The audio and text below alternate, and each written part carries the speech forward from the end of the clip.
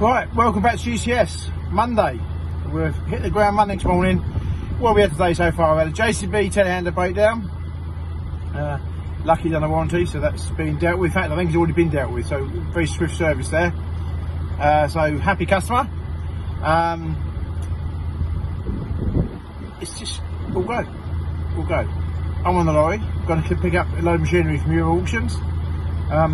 But the sun's shining. I'm sure it's making everyone feel a lot happier and a lot more spring-like. So that's a good positive thing today. We've got to look at the positive, not the negatives in life. So right. So I'm going trucking. Let's go.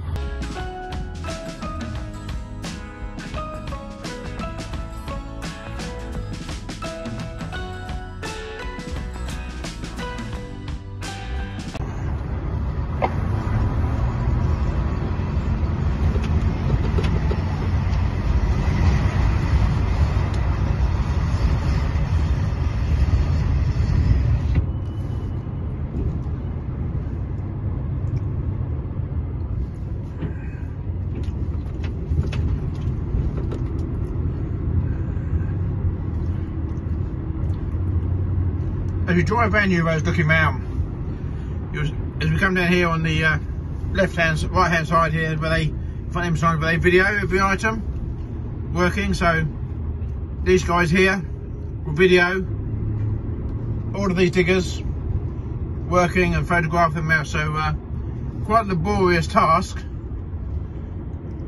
but very professional the way it all comes across and the way it all turns out. There's machinery there all right that's arrived, waiting to be checked in.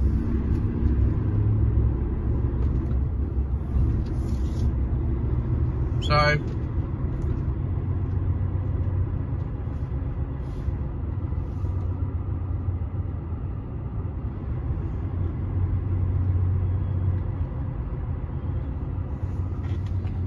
very spooky just now.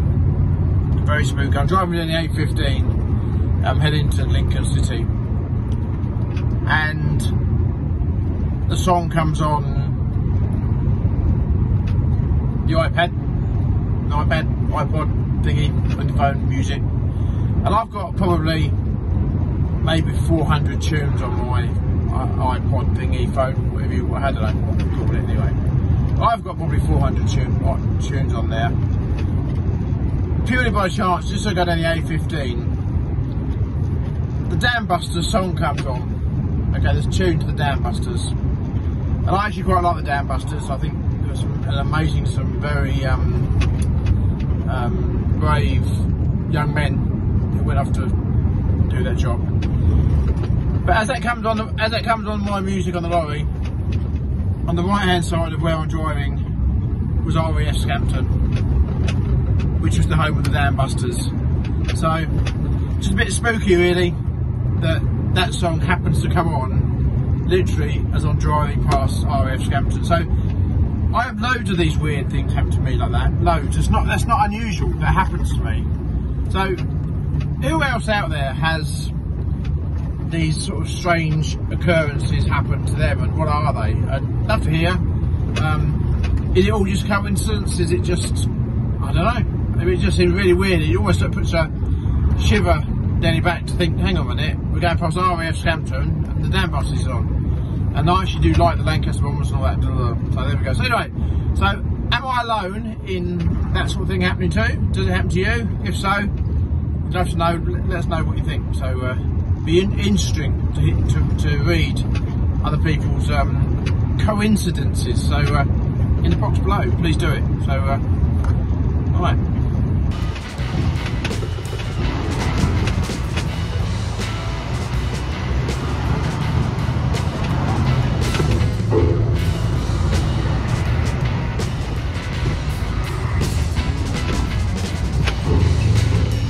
And we're home, back. I wonder what joys await us here. We're home.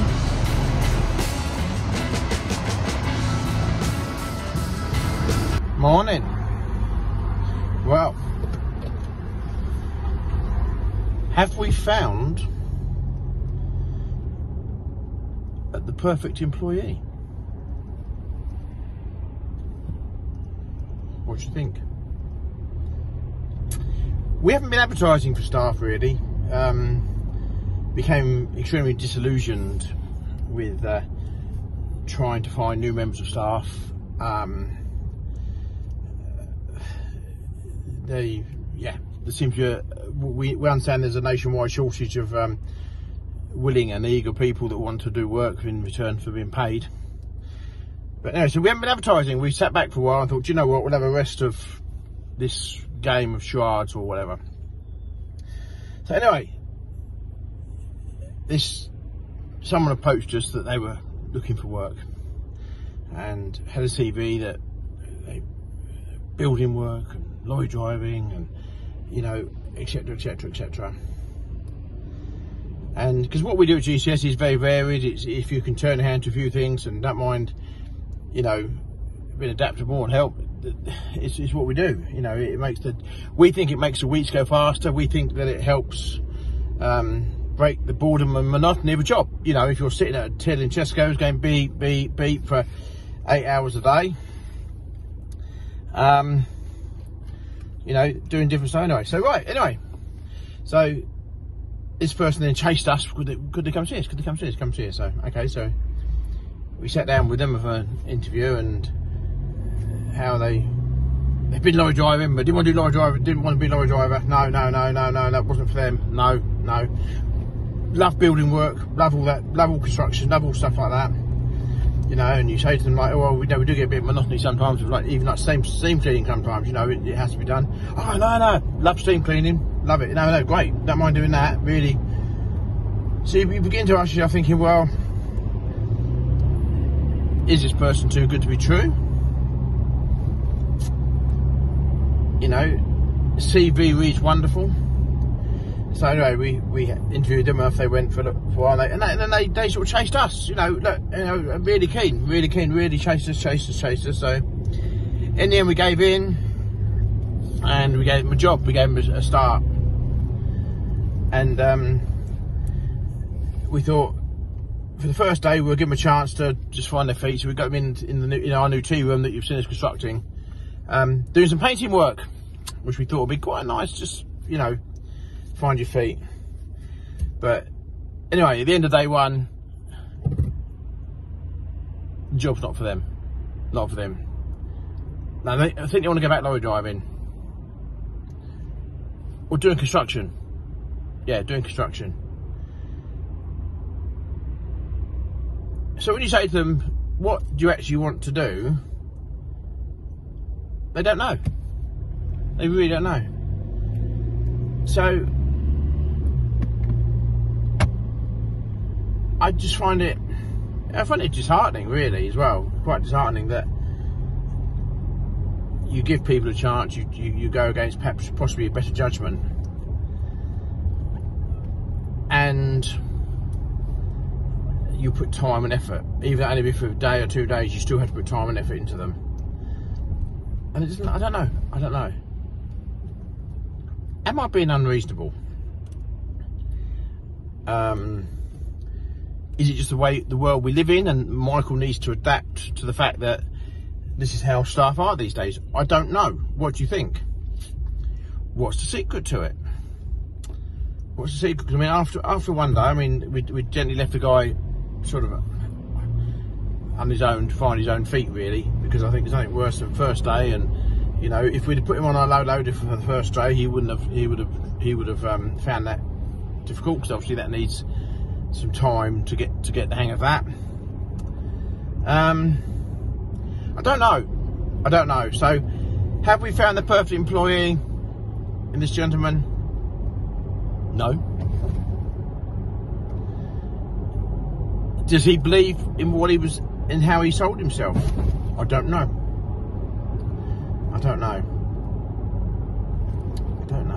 What is the secret? What is the secret? How do other people find their staff? You know, it's not about money, because, you know, the hourly rate we started as gentleman was a very good hourly rate, and to be fair, if he'd have come in and been half as good as a CV, we would have increased it. But we need to find out his level of what he could do. So, yeah. Am I disheartened? Very. Disillusioned? Very. Am I surprised? Not at all. Not at all. In fact, it just confirms the reason why we haven't been looking for staff. But anyway, as our slogan says, failure is not an option. But I also look around at a lot of other people and they're all advertising for staff. So where is everybody? This country has got the highest population it's ever had. Where are the staff? Or is it just the fact that people just don't want to work anymore? What do you think? Answers below. Anyway, that's the rant sort of over. So we'll carry on with less staff. It's easier. There we go. We've got our tape on the side now. Our anti-slip. The bits of wood are coming off. So it's quite smart, isn't it? See the wood, all safe from shot blasting. Bit of overspray, but quite a bit of overspray. But never mind, that's not critical. But there we go. All the tape on, all ready, all good to use. What another glorious, cheerful, spring-like day. It's raining hard, doom and gloom. I'm out on the service van. We're going to fit a new wing mirror to a tractor because the customer smashed it off. Not a cheap hobby putting wing mirrors and that on tractors, I tell you. And yeah. But the joys of being in hire. So it's not all champagne and roses and chocolates. It's cold, wet, miserable and hard work. So I must be mad. Is there an easier way of life? What should we be doing? Come on then, here's one then. In the boxes below, tell us, what should we be doing? What would be an easier way of life? And maybe slightly less challenging. So let us know in the comments below what you think we should be doing. So right, I'm going to get on my journey. Right, that's Michael the fitter done on this site, okay? I'm a man of many, I would say talents, but I don't really think it's probably a talent. I'm not as good as anybody else out there. Anyway, these bulbs on a John Deere tractor, can anybody tell me, are they common in other applications? Have a look at that. There. Are they common in other applications, or is it just John Deere? If so, because I suspect John Deere are going to be very expensive for what we have to buy from, if that just a John Deere item. So if anybody knows any other applications that they are for these light bulbs, please let me know. So anyway, one tractor done, front weight delivered for another tractor on the same site. New wing mirrors fitted. That's not a cheap hobby. There we go, 2 GCS trailers on site with the pipe carrying racks there. All good stuff. Nice to see it. Nice to actually have good kit to do it with as well. So we do like our Stewart trailers. Right, well on my way home we just popped into Ben Burgess to pick up a couple of them light bulbs. So we've got some on the shelf. And quick look at the tractors while we're here.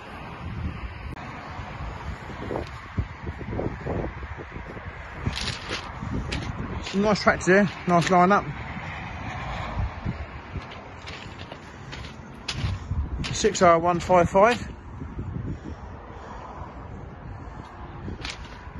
That's quite an odd size one, a 165.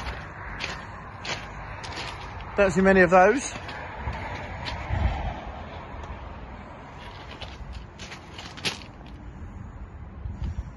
So we got one of these coming. We got one of these coming home in the next few days. Just look at this. Look at on 650 tyres. Yeah.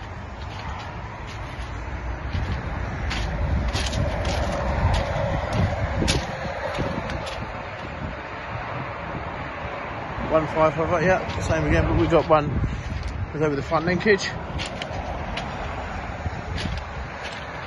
A little 130R. I'm sure there's quite a market, you know, for some of these little tractors. People think get little just to get bigger, but that's a nice size tractor.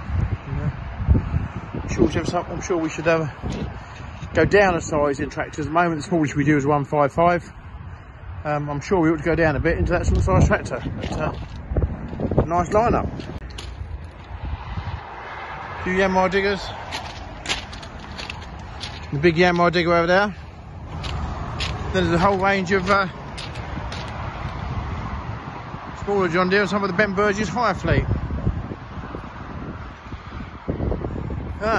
Quite nice bits there. Here's a question for you, a little observation I have made on my travels. We bank with Barclays, and Barclays seem to be showing branches everywhere, as do I'm sure most of the other banks.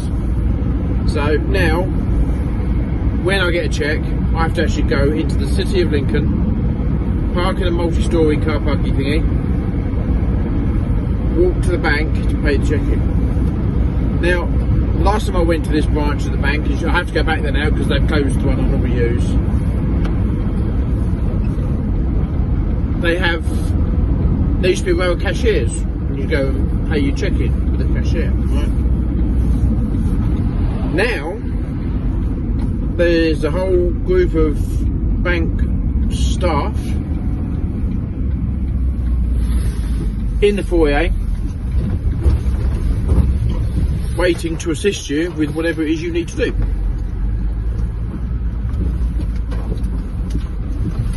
Ooh, we're going down the drive, so it's a bit bumpy. So we have these people, you walk in the bank now, and there's just people there waiting to show you and help you. So then you say, I want to pay a cheque in, please. And then take you to a machine. You put your card in and pay the cheque in. And the whole time I'm doing this, these people are helping me do it because I'm not very good with this sort of thing. So how is that progress? They've got the same number of staff in there doing stuff, right? Showing you how to do it yourself. Why can't they just sit behind a counter and do it? Is that me? I don't know. Is this progress? I don't know. The world is changing, and I don't like all the way it's changing. No matter how fast you to go to the bank, pay him, stamp your bit of book thingy, and away you go. But now they've got staff to show you how to do it yourself, and the staff are taking longer showing me how to do it than they would have been just to do it behind the counter. How is that progress? I don't know. I really don't know. But I'm sure it's tried to change its way from using cheques. No, I don't use cheques. I haven't been to check in here. In fact, I wouldn't even know where my chequebook is. But there are some people that we still deal with come along with cheques. And even the VAT man sends me a cheque when he pays me some money. So I have to go and do his pay. Anyway, but there you go. Another little observation in my little sad little world, I think. Right, good morning. I'm on the road again. Going out to change fuel filters on the telehandler. All good fun, all part of the service, isn't it?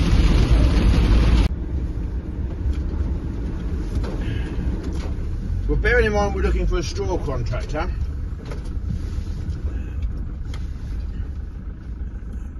The lorry coming up here with straw, hopefully is a good indication that Michael's heading in the right direction. So there we go. So we must be heading in the right direction, we hope.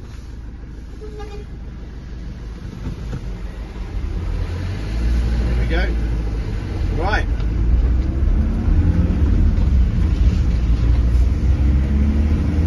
Heading into the outback of Lincolnshire.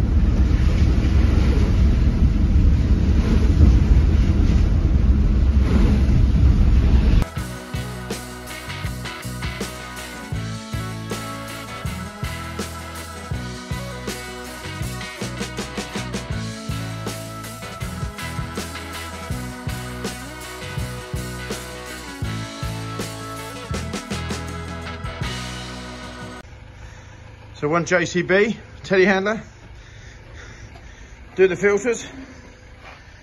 First one's done now. Now we've got a cord underneath, put on the belly plate to get to the other filter that's tucked in there somewhere. So it's all part of the challenge of life, I believe. That's the bottom filter now changed. So we'll turn the condition on and hopefully bleed it up. Check for leaks. Now I'm kind of hoping this will now self-prime itself for fuel.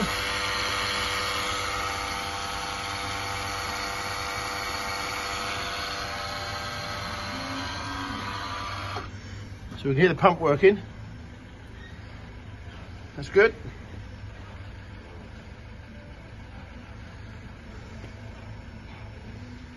Hopefully it'll self-prime.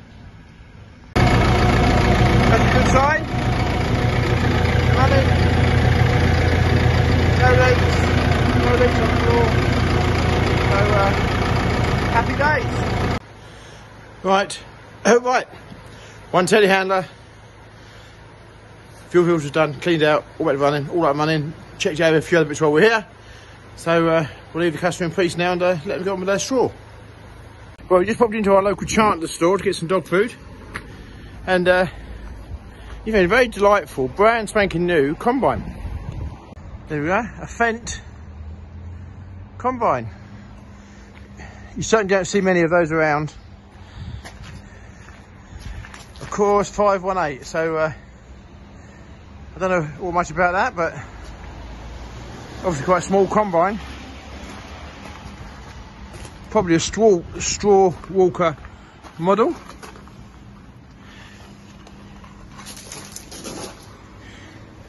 Yeah, you see there, straw walker model.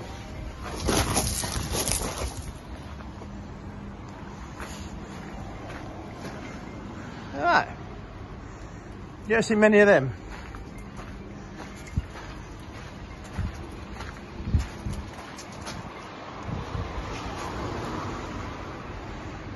What a nice machine.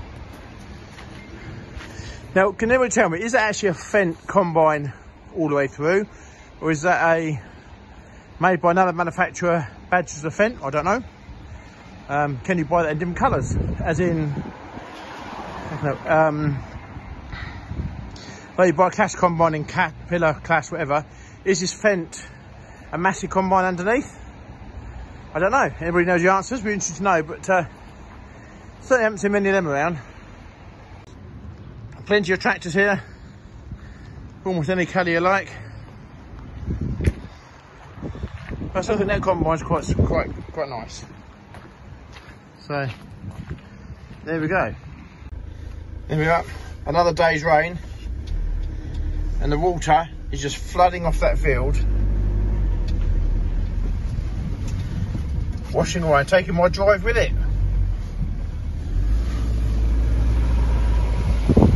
That. I think all the roadstone on my drive is miles away by now. But there we go. As they say, it is what it is. Right, it's Friday. Look at the way that sun's shining. I haven't closed my eyes. So it's a welcome change to last yesterday. Yesterday poured all day long, all day. So big welcome change, have some sunshine. Just popped out to a job for a friend of mine. He bought a tank from us a little while ago, and now wants to change the pump to a hand pump rather than 240 volt. So we just popped out. So I do try and look after my friends. So if you are watching this, at the very short notice you did ask, I've rushed out to do it.